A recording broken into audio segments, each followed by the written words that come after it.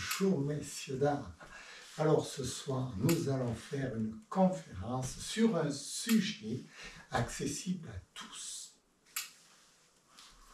On veut une conférence. Eh bien, va pour une conférence. Pour ma part, cela m'est parfaitement égal.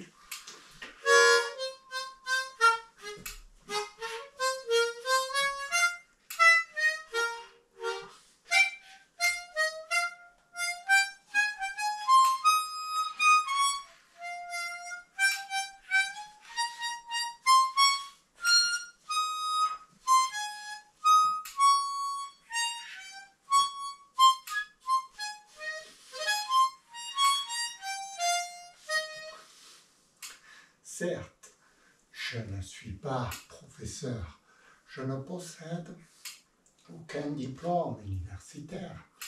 Néanmoins, voilà plus de 30 ans que je travaille sans relâche et, pour ainsi dire, au détriment de ma santé. Je ne cesse de réfléchir.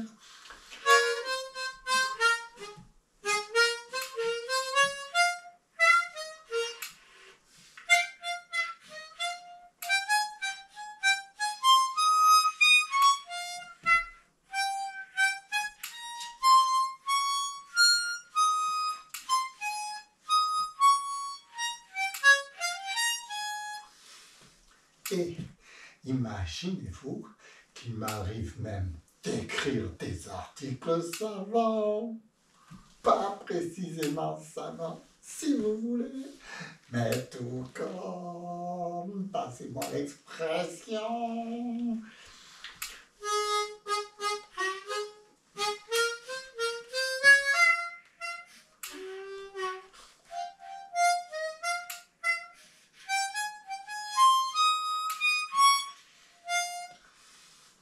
Et imaginez-vous qu'il m'arrive même d'écrire des articles savants, pas précisément savants, si vous voulez, mais tout comme, passez-moi l'expression.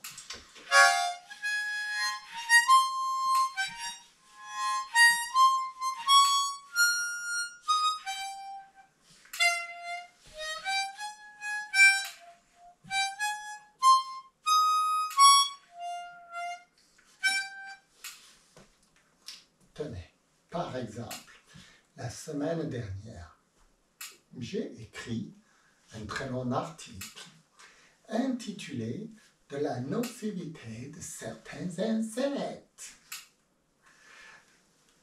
Ça a beaucoup plu à mes filles, en particulier la partie qui concernait les punaises.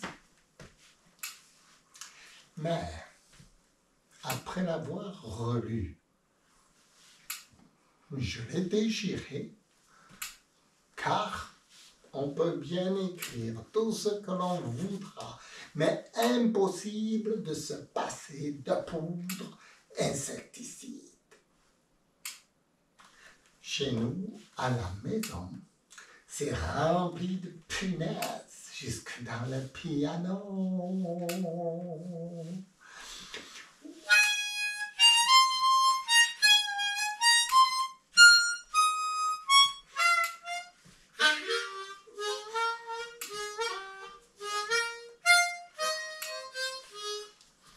Messieurs, dames, j'ai choisi comme sujet de ma conférence de ce soir le danger que représente pour l'université les méfaits du tabac.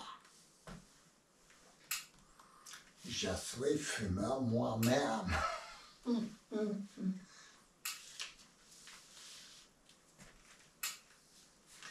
Mais comme ma femme m'a ordonné de parler des méfaits du tabac, inutile de discuter, le tabac va pour le tabac.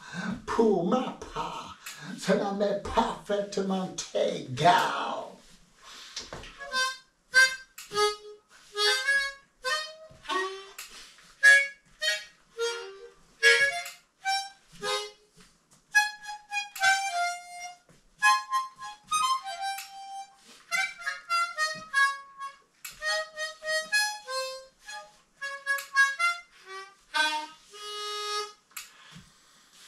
Quant à vous, messieurs, je vous invite à écouter mes propos avec le respect qui s'impose. Faute de quoi, il pourrait nous en cuire ceux qui feraient une conférence sérieuse et strictement scientifique peuvent se boucher les oreilles ou quitter la salle.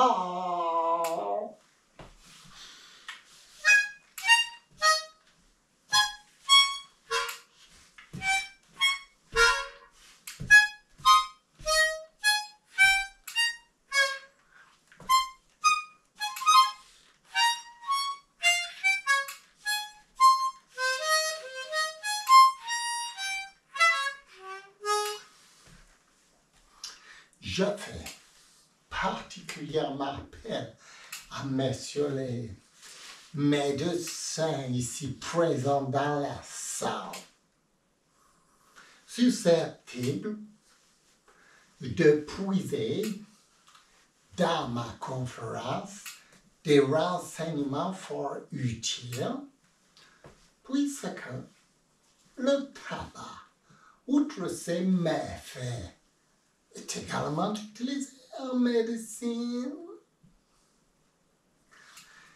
Si, par exemple, on enferme une mouche dans une tabatière,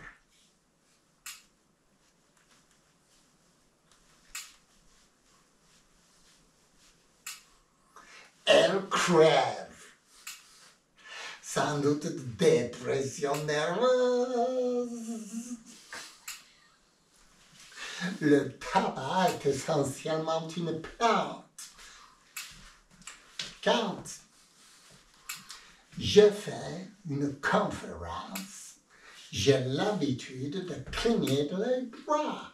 Mais n'y faites pas attention, c'est parce que je suis ému.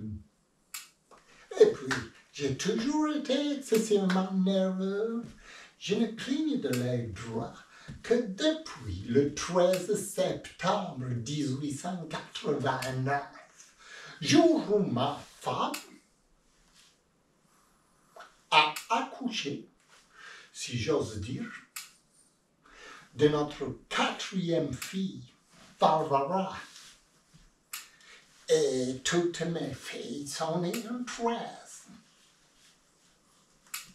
Mais à quoi bon en parler? Poursuivons, notre temps est limité.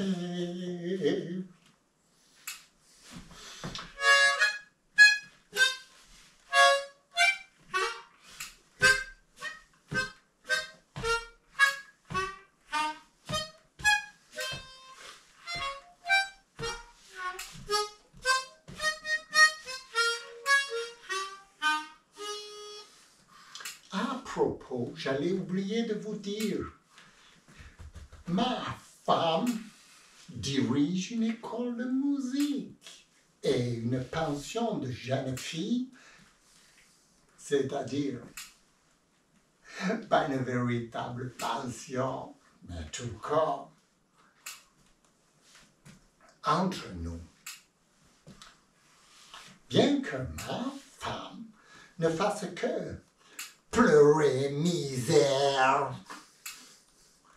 elle a mis de l'argent de côté, quelque chose comme 40 ou 50 000 roubles.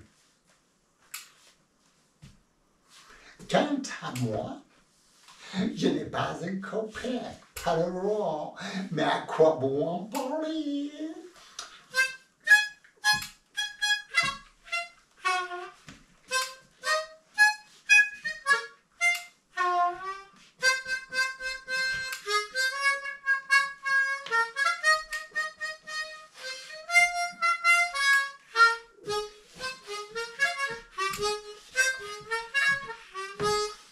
Je suis préposé à l'économie de la pension.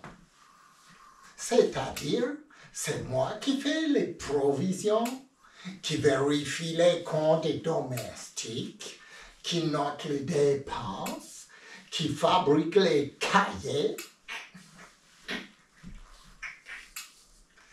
qui extermine les punaises, qui promène le petit chien de ma femme,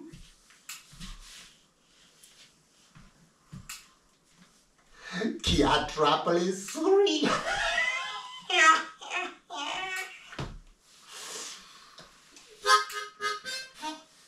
Tenez, par exemple, la semaine dernière, nous devions faire des crêpes. Nous avons trop de crêpes, car nous avions 3 pensionnaires malades. Eh bien, voyez-vous, ce matin, ma femme rapplique à la cuisine et nous annonce que 3 de nos pensionnaires ne mangeraient pas. Elles avaient les glandes enflées. Et nous avions trop de crêpes. Que fallait-il faire? Ma femme a d'abord ordonné de les porter à la cave. Puis, après avoir mûrement réfléchi, elle m'a dit, « Tu peux les manger toi-même, épouvantail. »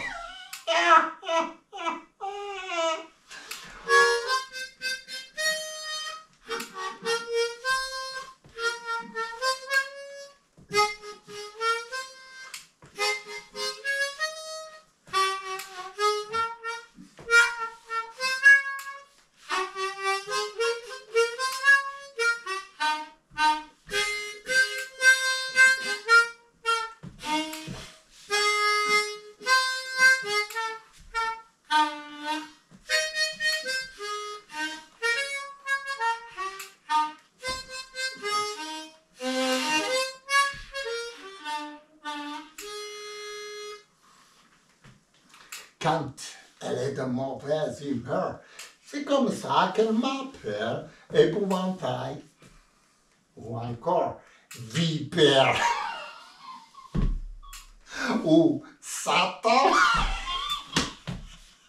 Comme si je ressemblais à Satan. Ces crêpes, je ne les ai pas mangées. Je les ai avalées sans mâcher.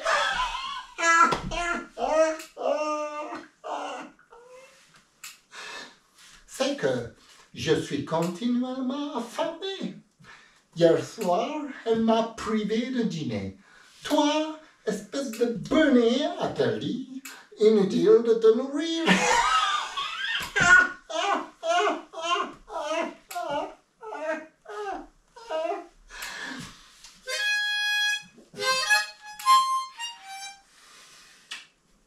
Je suis bien persuadé que vous préfériez mieux écouter une romance ou une quelconque symphonie ou un air d'opéra.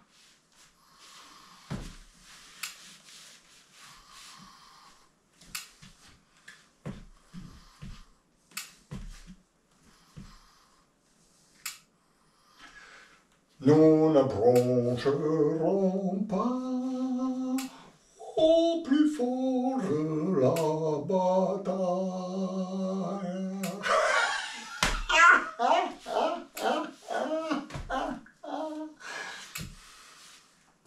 À propos, j'allais oublier de vous dire, à l'école de ma femme, en plus de l'économie, je suis chargé de l'enseignement des mathématiques, de la physique, de la chimie, de l'histoire, de la géographie, du solfège, de la littérature, et ainsi de suite. Quant aux leçons de danse, de chant et de dessin, ma femme exige un supplément. Bien que ce soit encore moi qui enseigne ces matières.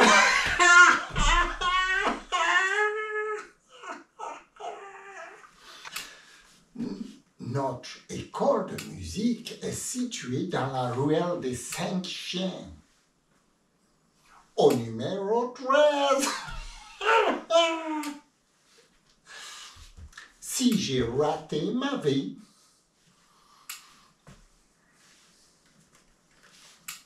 c'est sans doute parce que nous habitons au numéro 13. Et puis, toutes mes filles sont nées un 13.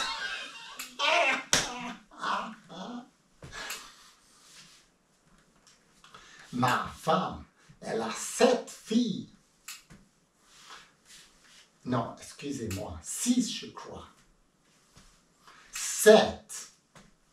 Âme, l'aînée, elle a 27 ans. Et la plus jeune, 17. Messieurs,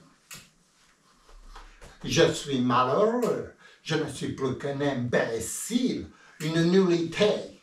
Et vous avez devant vous le plus ravi des pères. C'est bien comme cela que ça devrait être, n'est-ce pas? Et comment dire le contraire? Ah, si vous saviez, je vis avec ma femme depuis plus de 33 ans. Et voilà bien les meilleures années de ma vie. C'est-à-dire pas les plus heureuses. Mais comme elles se sont envolées comme un seul instant de bonheur à proprement parler.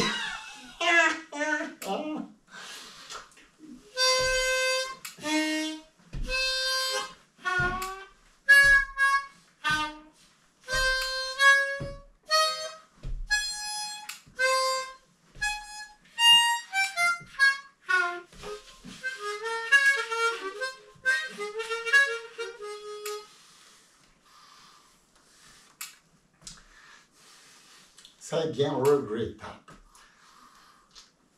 Ma femme n'invite jamais personne à dîner. C'est une femme,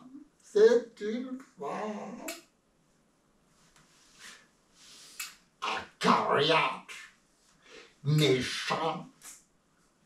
Comment voulez-vous que quelqu'un mette les pieds chez nous?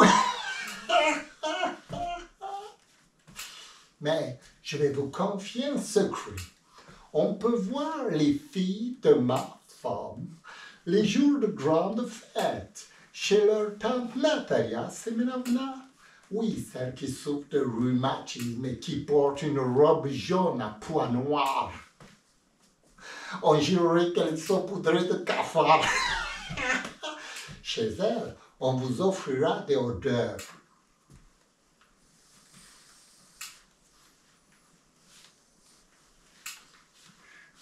Et quand ma femme n'y est pas, on peut même s'envoyer un petit coup de vodka.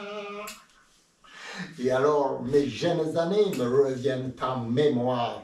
Et il me prenne de ces envies de m'enfuir, oui, fuir, tout planter là. Fuir cette femme avare, méchante, acariâtre, aussi méchante, qui m'a torturé pendant plus de 33 ans.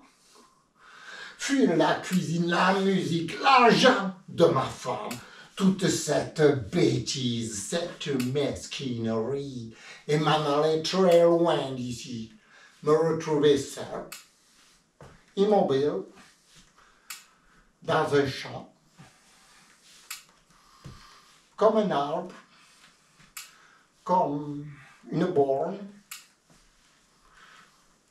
comme un épouvantail à moineaux.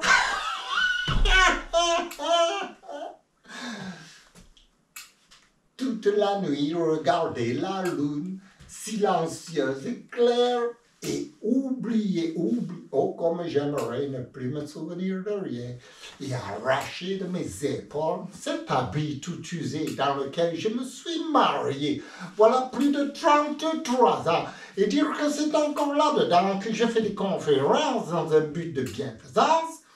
Tiens, attrape, attrape, attrape, attrape, attrape, attrape, attrape. Je suis vieux, misérable, piteux, comme ce gilet de râpé et usé. Mais je ne demande rien. Je suis au-dessus de tout cela, plus pur que tout cela. J'ai été jeune, intelligent, j'allais à l'université, je me croyais un homme. Maintenant, je n'ai plus besoin de rien, d'un peu de repos, oui c'est tout, de repos.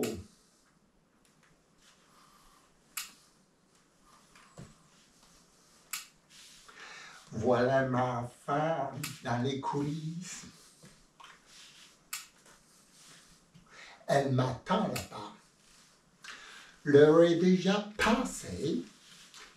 Je vous en prie, s'il vous plaît, s'il vous posez des questions, dites-lui que la conférence a lieu et que l'épouvantail, c'est-à-dire moi, s'est comporté avec dignité. Attention, elle regarde par ici.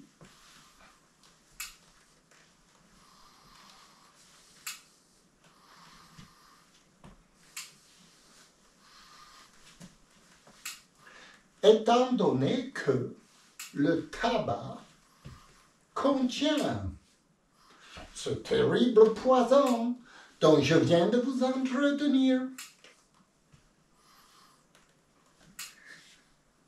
je vous invite à ne fumer sous aucun prétexte. Et j'ose espérer que cette conférence sur les méfaits du tabac n'aura pas été inutile. J'ai fini d'expédier mon rêve à vie.